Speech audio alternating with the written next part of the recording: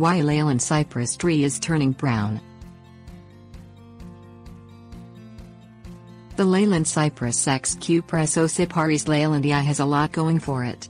Fast-growing, with evergreen, feathery foliage and a pleasing, slender profile, it makes an excellent specimen tree or screening plant. Unfortunately, there's a downside to go along with all that goodness. The tree is susceptible to several insect pests, diseases and environmental issues that can damage it, causing the foliage to turn brown.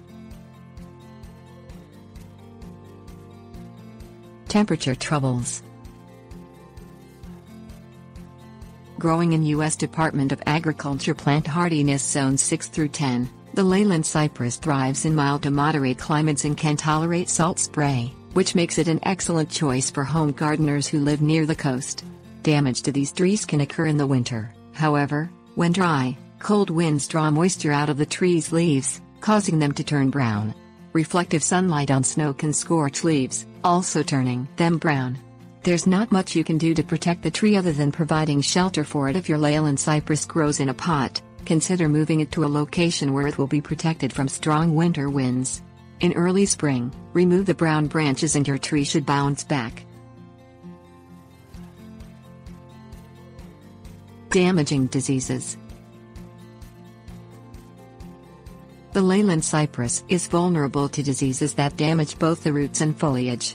The most destructive is a fungal disease called Ceridium canker, which presents as dark, depressed areas on the wood. Often, you can see tiny black spots on the wood, which are the fruiting bodies of the fungus. Affected foliage turns reddish-brown and should be pruned out. To prevent the spores from spreading, dip your pruning tool in a solution of 1 part bleach to 9 parts water before you make each cut, and cut a full inch below the canker.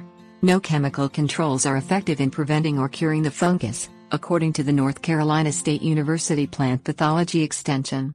Other diseases that might cause brown foliage include root rot diseases, which weaken or destroy the roots of the tree, causing the tree to gradually sicken or die.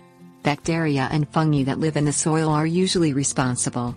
Chemical control is not effective in this case either. The best cure is prevention. Make sure your trees are planted in well-drained soil where no previous plant has died of a disease. Bothersome bugs. You probably won't even notice if your Leyland cypress tree is home to a few bugs unless it's home to the common bagworm Thyreopteryx ephemeriformis. The bagworm is the most serious insect pest of the Leyland cypress, according to the North Carolina Cooperative Extension. Infestation can stunt the growth of the tree, and severe infestations can even kill it. The caterpillars feed on the needles, causing them to turn brown and fall off, and they produce little bags that look somewhat like cones. Usually, natural predators are enough to keep bagworm populations low enough to avoid seriously damaging the tree, but you can also remove the bags to help control the spread of the pest. Suffering from stress. Like all plants, the better the growing conditions, the stronger and healthier the plant. Adverse environmental conditions can stress a Leyland cypress, making it more vulnerable to diseases and pests, stunting growth, and causing the foliage to die back. Although they will tolerate poor soil, partial shade and occasionally dry conditions, Leyland cypress trees need full sun and rich, moist and well-drained soil to remain healthy. Extended periods of drought can stress the tree, especially in hot climates. A cross between two Pacific coast species, the Leyland cypress thrives best in moist, cool climates.